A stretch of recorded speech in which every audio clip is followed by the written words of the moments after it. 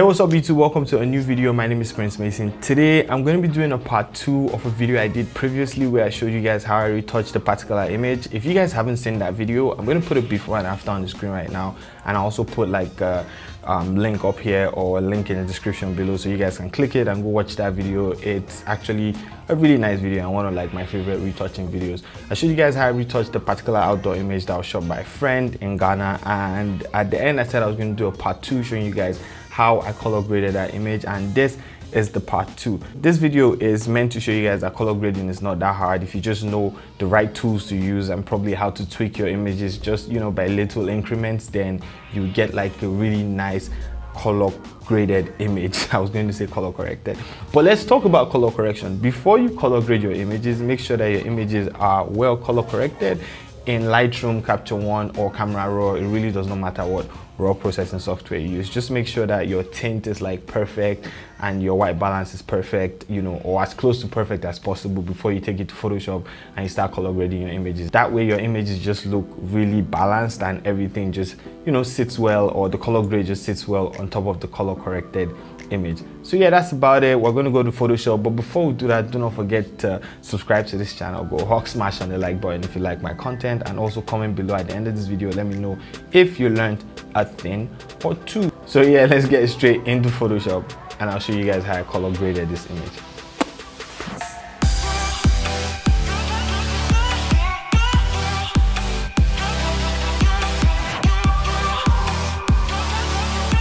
Hey guys, we're in Photoshop now, and the first thing that I want to do is show you guys what the graded image looks like. So this is the graded image, and we're going to take it a little bit further in this video because I'll be showing you another tool. So today we're working with two tools basically, and that is the selective color adjustment layer, and we would also come and work with color balance. Right now, there's no particular way to grade your images. It just depends on the image, the environment, the colors you have, and how far you want to take it and what you're looking to get. So today I'm just going to be showing you how these tools work, and in the process of doing that I'm going to be retouching an image. Sorry, I'm just going to show you how these tools work, and in the process of doing that I'm going to be color grading this image. Now this is a really nice image, and the first thing that I want to do is make it a little bit more contrasty. If you haven't seen the video where I retouched this image, you should definitely check that out. Let me show you guys the before and the after. So this is the before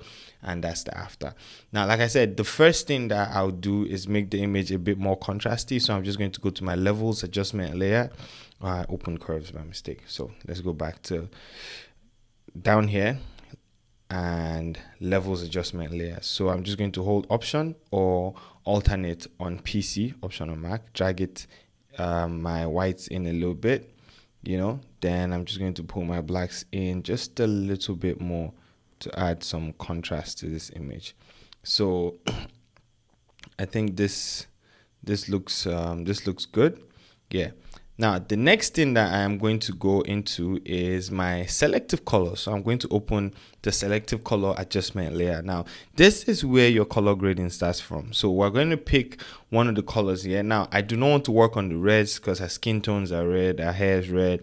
So that's not what I'm trying to work on. I want to work on the background. I want to work on everything that's happening around the image. And this is the amazing thing about selective color, the fact that you can pick and choose the colors that you want to work on individually in your image. So now I'm just going to go to yellows and probably just drag my cyans down. Immediately you can see how it's affecting the image. Now the thing is, there's some yellows in her hair and her skin, and for this image it's affecting that, but I just like the way it looks overall. So probably around 65 is fine. Then we're just going to, you know, take some magentas out of it, right, and add some yellows in the yellow, go all the way up, and that's where we're at right now. So let's see before and after. Now like I said, for this particular thing there is no specific number that you dial in. It just depends on your image.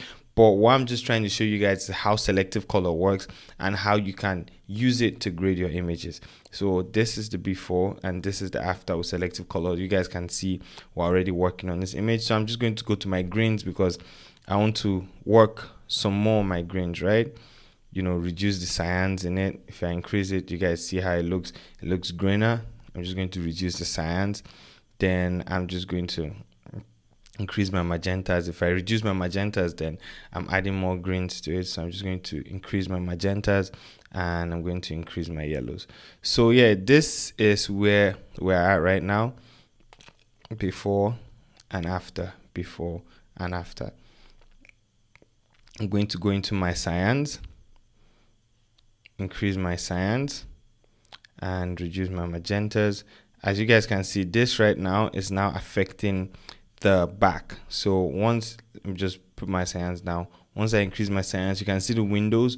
Because the windows were kind of like bluish, it's just working right there at the back of the image.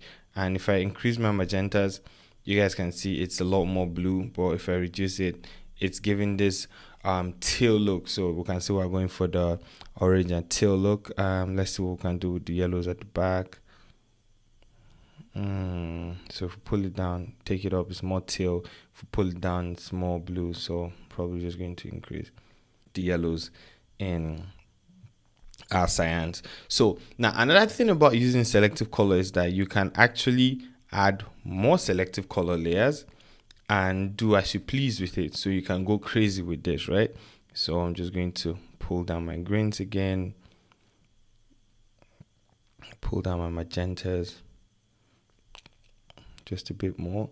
Now bear in mind, I have done this before, and I am just going over everything that I've done before. I'm just going to come to my yellows again, pull my yellows down,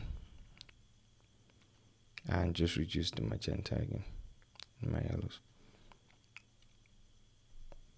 So yeah, that's about it. That's mostly what I'm doing for this image. You guys can see this right here is where we started, and just with selective color, look at how far we have gone with this image by just using selective color. Right now, the next thing that I would like to do with this image looks really good right now, and I don't think there's a lot more that you should do with this image, but I'm just going to take it a little further. I like her hair, I like how it looks, and I would like to just make it pop a lot more, and that's what I did for this image. So I'll go into my hue saturation, go to reds, increase my saturation for my reds. I don't know how crazy I'm willing to go with that. Then now I'm going to invert my layer mask. So I'm just going to invert it, pick a brush, make sure my flow and my opacity is at 100, and make sure that my brush color is white. And I'm just going to paint over her hair. I'm not going to be like too careful about this. Just make sure that I'm not painting over her skin, and just make her hair a lot red.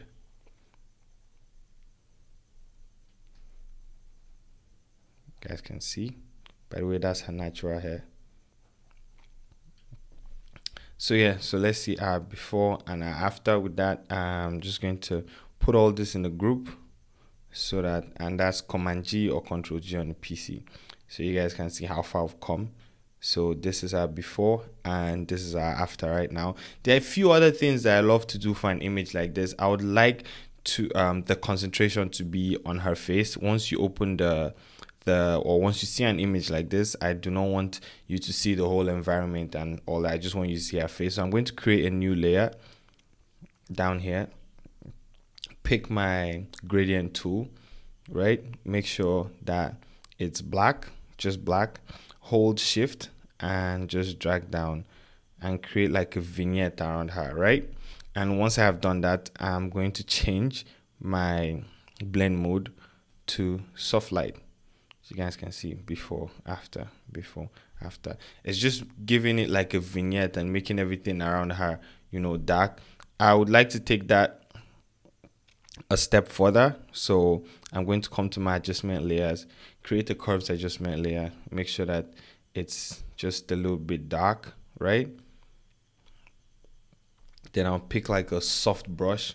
I'll pick a really soft brush that's really big, and I'm just going to paint with black right here. Yes, that's about it.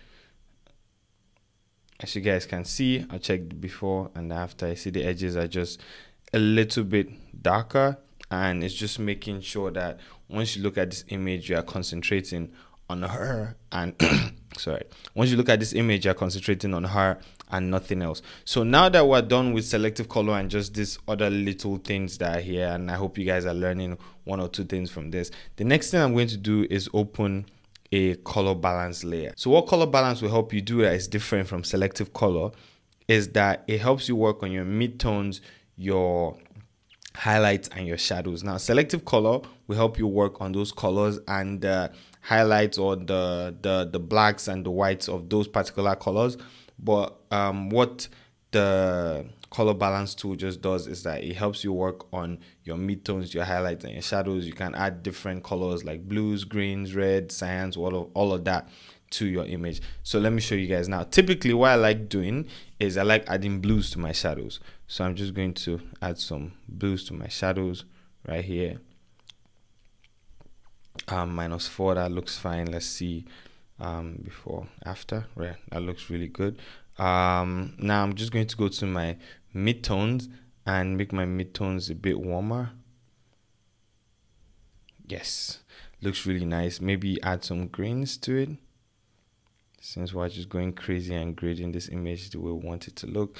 Then I'm going to go to my highlights and just make my highlights warmer too, and maybe just add some greens to it. Okay, that's fine. Should we add some cyan to the highlights? No. Okay, maybe reds. Okay, so let's see our before and after with this. So this is our before and our after. See how see how cool it looked before, and now with our color balance, we've just made it pop. We've given it this, I'll say, this summer look. I don't know, it's a summer, spring, but I don't know, it just looks really nice. So we're just going to toggle this group off and on to see where we started. So this is where we started. This is how our image looked when we started, and boom, look at where we're at. This is it. Color grading is really easy.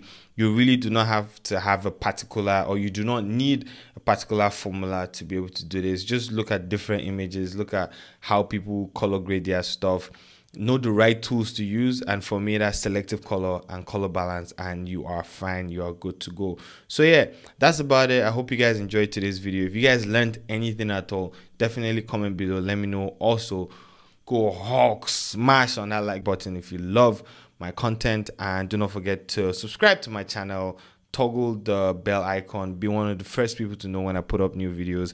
And I really love and appreciate you guys. Thank you so much for being a part of this channel, and I'll see you guys in the next video.